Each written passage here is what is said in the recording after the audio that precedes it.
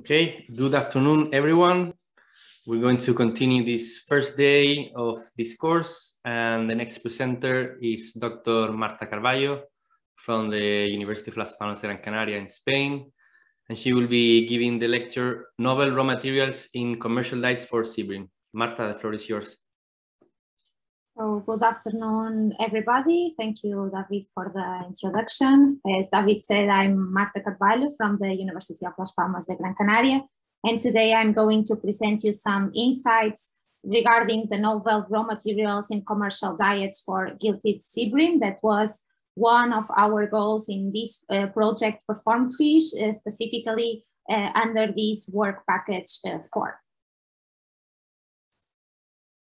So just a brief introduction. As we all know, world population is increasing at an exponential rate. Currently, we are 7.9 billion people in the world, and this number is expected to increase even more up to 9.7 billion people by 2050. So seeing this increasing tendency in human population, a very important question arises to our minds, which is, how can we feed this increasing world population? And how can we feed them in a sustainable and a healthy way at the same time?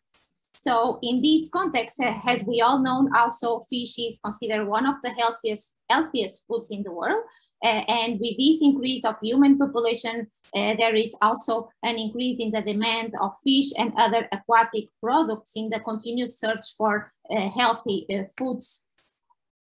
Indeed, we can see in this figure that fish consumption per capita is particularly high in some zones of the world, particularly in America, Asia, and also in Europe. However, for instance, in Europe, despite the so high fish consumption per capita, the European total fish production is still mainly provided by wild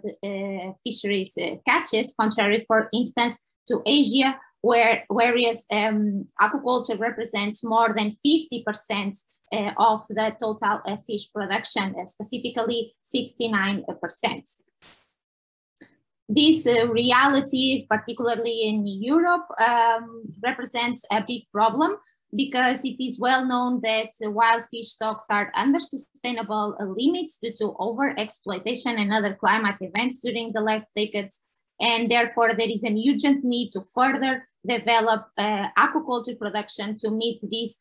global aquatic products demand that is increasing. Indeed, in 2018, from the total fish that went to human consumption, more than 50% was already made by aquaculture products. And this is very important because fish as food for humans is a very rich source of nutrients, not only a high quality protein, but also minerals, vitamins, and most importantly, fish is the major source of N3 long chain polyunsaturated fatty acids like the well-known EPA and DHA for human nutrition. These fatty acids indeed play very important roles in human health, besides their being necessary for the correct neural system and vision development in early stages of human life. They are also necessary throughout the human life for maintaining good coronary, neural, and immunological health and the prevention of several diseases associated to these biological systems, from cardiovascular diseases to some types of cancers, for instance. But these nutrients play also key roles, not only in humans, but also in vertebrates in general, including in fish, since they are also involved in several physiological processes in fish that are directly related with the good development at the larval stages, directly related with the growth and fish health, that consequently are major factors, as we all know, that influence farm productivity and also the quality of the final product that reach the consumers. Besides the importance of fatty acids and lipids for fish nutrition, also protein and amino acids are of vital importance for fish and are also involved in the diverse biological mechanisms that also influence, again, fish growth and health, and consequently, again, farm productivity and product quality. So in this context, to meet the nutritional requirements of farmed fish, fish meals and fish oils were the traditional raw materials used since the beginning of aquaculture production systems, and considered as gold ingredients, basically because they are similar to the natural feed of the fishes in the natural environment, at least in the carnivorous fish. They have a very good protein and lipid content and a balanced amino acid and fatty acid profile. Fish oil particularly is very rich in N3 long-chain polyunsaturated fatty acids, and both raw materials present high palatability and a high digestibility for most of fish species. However, as I mentioned previously, with the wild fish stocks overexploited, which were the traditional main origin for the production of these fish meals and fish oils, the price of these raw materials fluctuates and have been increasing during the past 2 decades, especially, and therefore nowadays high inclusions of these marine-derived ingredients, fish meals and fish oils in aquaculture feeds are considered not sustainable in the long term, neither environmentally nor economically. And so the industry, was forced to decrease the contents of these fish meals and fish oils in aquaculture feeds and to replace them by alternative ingredients. So this has been the scenario of the past 2 decades. As we can see in this graph, fish meal and fish oils decreased from 70% to 20% of inclusion in aquaculture feeds, while they were replaced by alternative ingredients, mostly from plants. Indeed, plant meals and plant oils have been the most studied alternatives to fish meal and fish oil respectively during these past 2 decades, particularly due to their considerable lower price when compared to fish meal and fish oil, and also their high availability in the market, and because they are also considered more sustainable and more responsible ingredients when compared to fish meals and fish oils, at least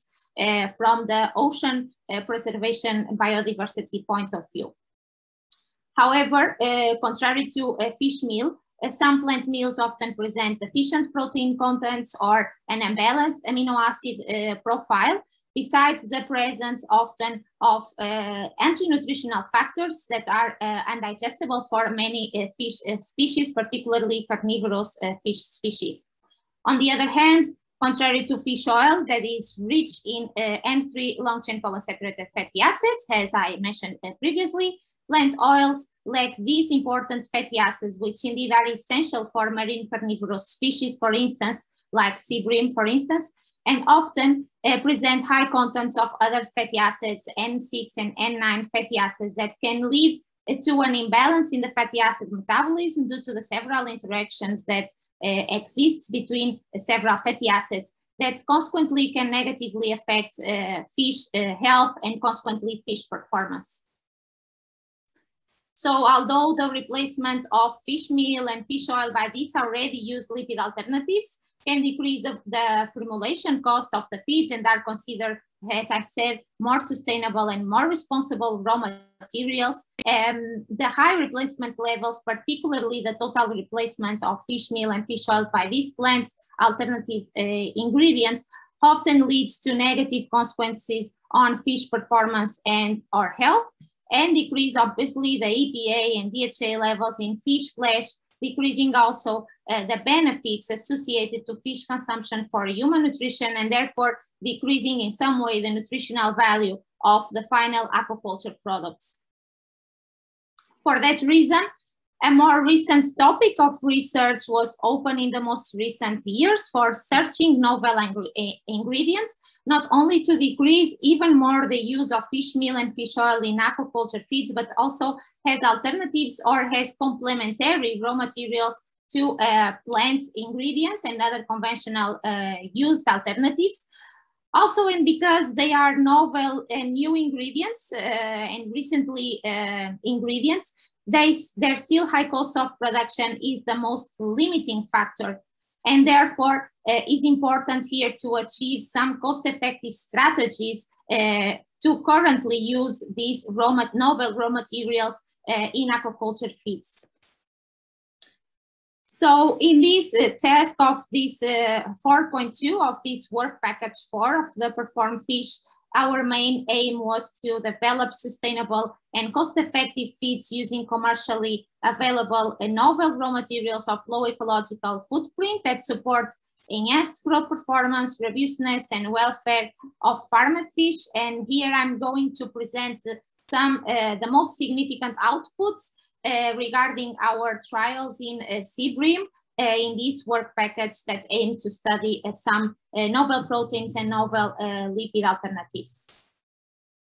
So as novel alternatives to fish meal, we studied the insect meal from the black soldier fly and the single cell protein from the Methylococcus capsulatum, both products available commercially.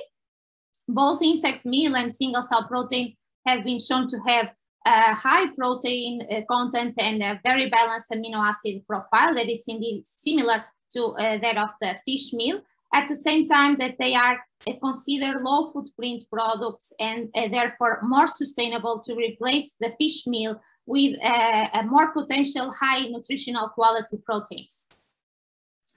So in Perform Fish with sea bream, we test 5 experimental diets, a control diet with 15% of fish meal with similar composition as a practical diet used currently for sea bream farming. And then we replace 33 and 66% of that fish meal in the diet by either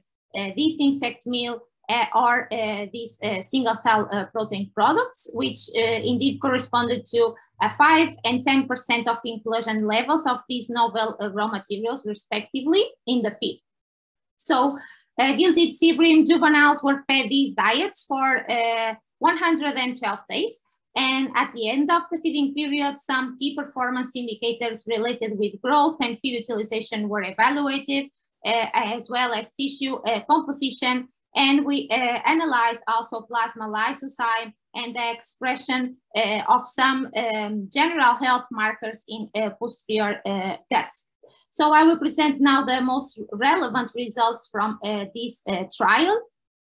And regarding the growth performance, as we can see in this figure, the single cell protein diet showed very similar performance to the control diet at both the 2 replacement levels. And this indicates that this single cell protein can replace up to 66% of the fish meal in a practical diet for a sea bream without negative consequences on growth and also on feed utilization. And on the contrary, the insect meal could only replace the fish meal up to 33%, which means that 5% of inclusion in the feed of this insect meal, with the higher replacement levels decreasing the fish growth and also decreasing the growth when compared with the single cell protein diets. Indeed, this insect meal with the highest inclusion level, 10%, also showed lower feed intake and also in agreement with the lower in vitro autohydrolysis and the lower digestibility rates that this diet showed, particularly at high feed consumption rates in the in vitro digestibility trials that were performed also with these feeds by our partners in this project by the University of Tennessee. So, now regarding the general fish health, the insect meal also at 10% of inclusion showed also the lowest plasma lysozyme content in sea bream, particularly when we compare with the 10% of inclusion of single cell protein that showed the highest plasma lysozyme in sea bream, which might indicate here that these diets can enhance fish innate immune response, although obviously more studies and more analyses are needed to corroborate these results, obviously. More results regarding, in this case, the expression of health-related genes that were measured in the posterior guts. The single cell proteins and the insect meal diets, these alternative novel diets showed no major alteration of the expression of these several markers related with several aspects of fish health, including also the inflammatory processes when we compare these diets with the control diets. And obviously, we need to further study the histomorphological condition of the fish guts, obviously, but these results might indicate that the inclusion of these novel proteins are not further inflammatory raw materials for sea bream juveniles in diets that already have high contents of vegetable proteins. So in conclusion to these trials in performed fish regarding the novel protein sources, the black soldier fly can replace the fish meal up to 33%,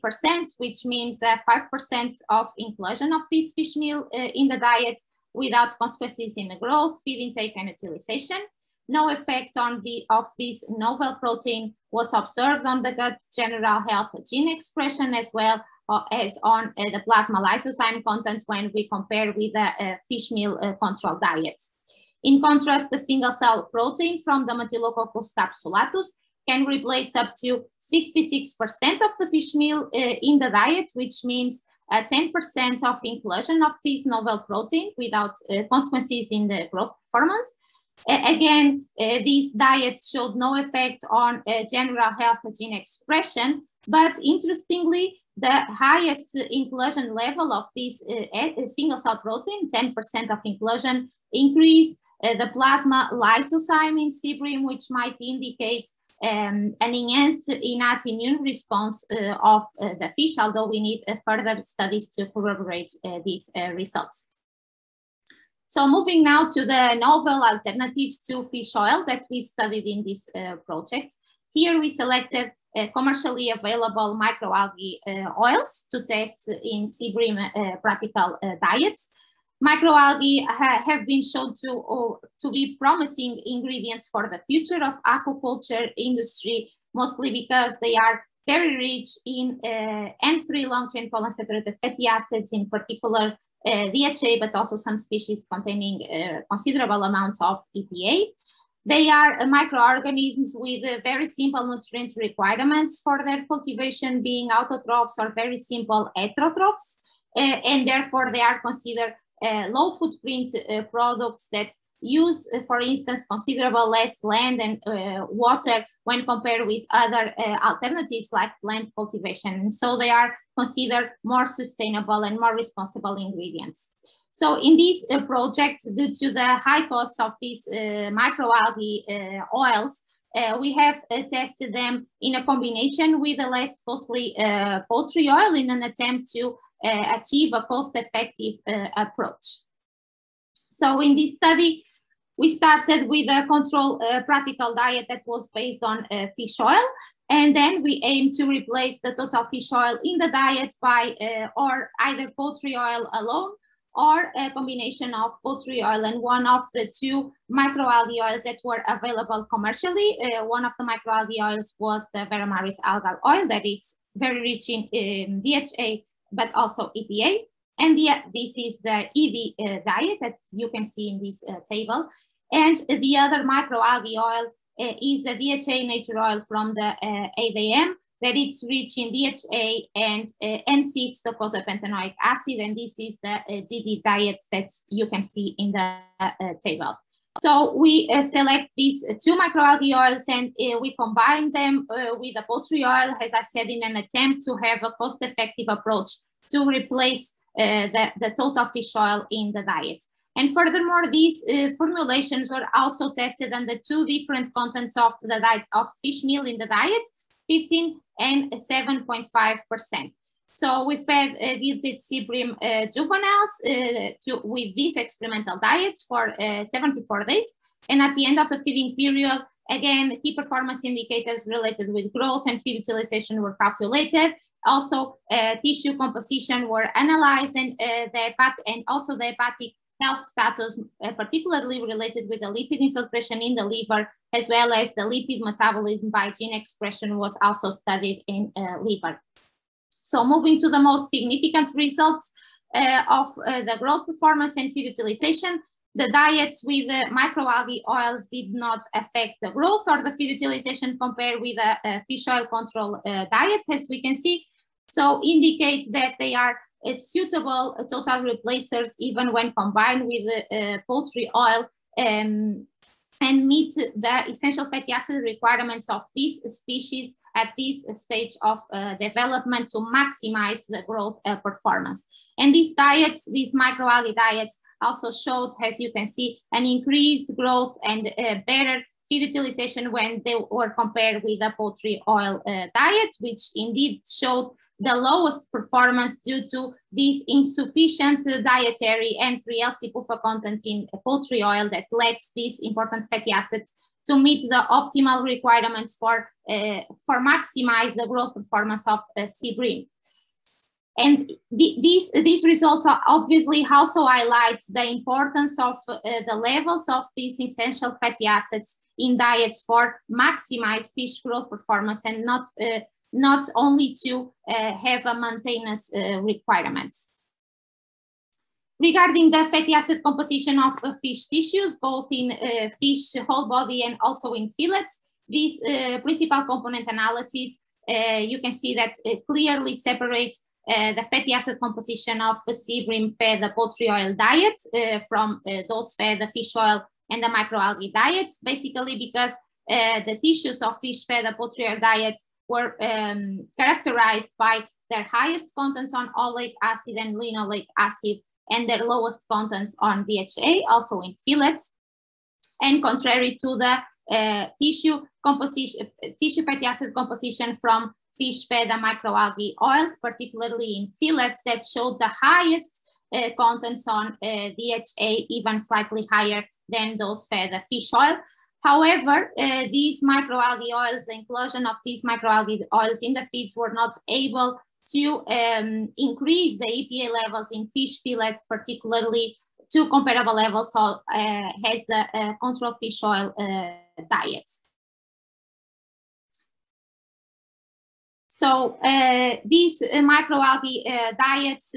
due to these highest contents of DHA, particularly that it's known to have antithrombogenic and antiatherogenic properties, able to maintain very good lipid quality indexes for human nutrition in fish fillets, particularly the thrombogenicity index, that was even slightly better when we compare with a poultry oil diet, although it's not statistically different, and we have to say that. And although these fish, it is true that did not reach the commercial size, but at least we aim to calculate these lipid quality indexes to have a first insight of the potential of these novel microalgae oils in the nutritional quality or in the future nutritional composition of the product that the final product that reach the consumers. And when evaluate the effect of the concomitant replacement of fish meal and fish oil, as I said, we tested these formulations in two different dietary fish meal contents, 15 and 7.5%. And what we see is that when we reduce the fish meal content in the diet, this has a negative effect on fish growth performance and on feed utilization, but here possibly related with the also increase in the vegetable proteins in the diet, along with a decrease of the fish meal, and possibly affecting here the protein utilization.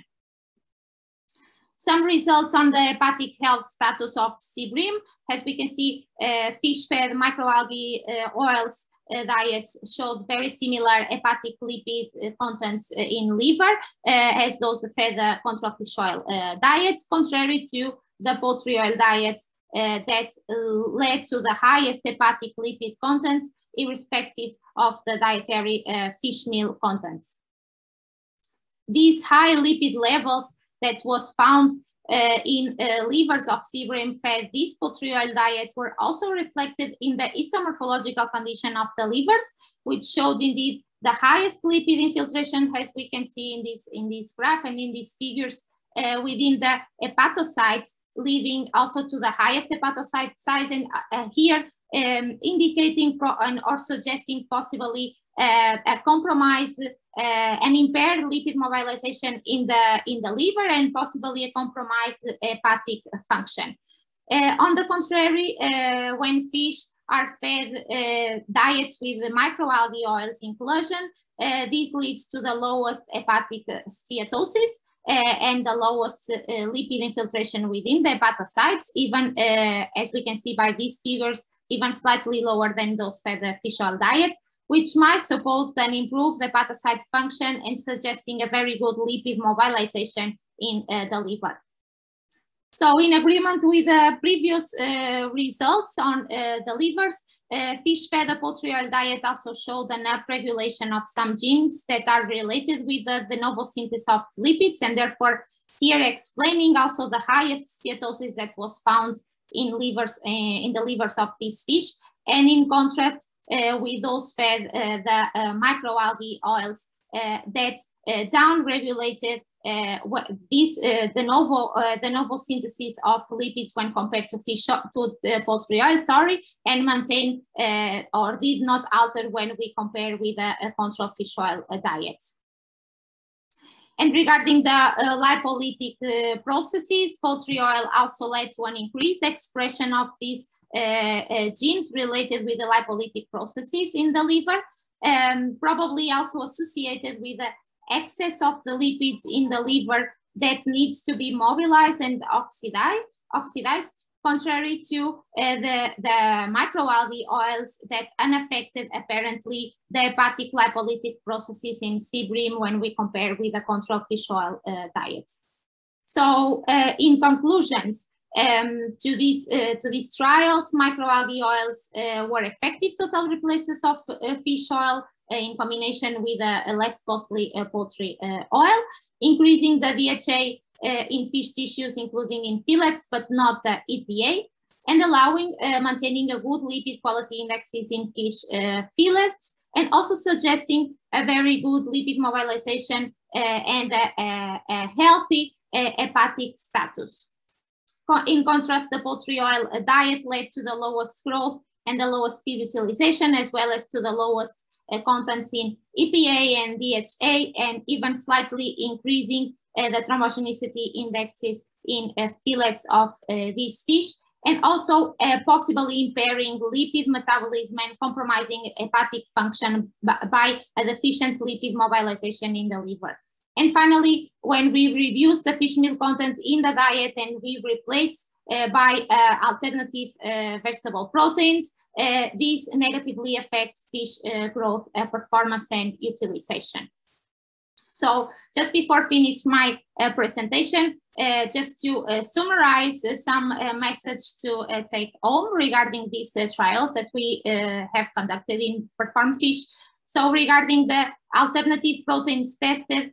both insect meal from the black soldier fly and the single cell protein from the Methyllococcus capsulatus, both products showed high potential for replace the fish meal in commercial diets for sea bream. Some maximum substitutions levels of the fish meal that have that do not have negative consequences on growth are up to 33%, which means a 5% of inclusion by of insect meal, and up to 66% of replacement of the fish meal, which means a 10% of inclusion of the single cell protein from Methyllococcus capsulatus. Also, no alteration of the gene expression of many markers related with the health, general fish health, were observed when fish are fed these novel alternative diets. And interestingly, the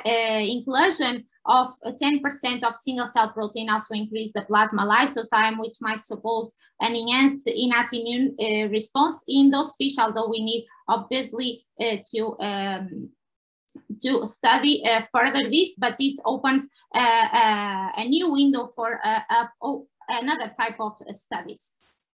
And finally, regarding the alternative lipids test, microalgae oils are rich in omega-3 fatty acids, particularly in DHA, that are able to meet the sea bream requirements for essential fatty acids to maximize the growth performance. The total fish oil replacement by these products leads to similar performance and feed utilization as a conventional fish oil diet, and also promotes the hepatic lipid mobilization in sea bream. Furthermore, these microalgae oils can be also combined with less costly lipid sources like the poultry oil, has a cost-effective strategy for increasing the dietary contents of in N3-LC-PUFA, and also for replacing fish oil and achieving a more responsible and sustainable aquaculture feeds.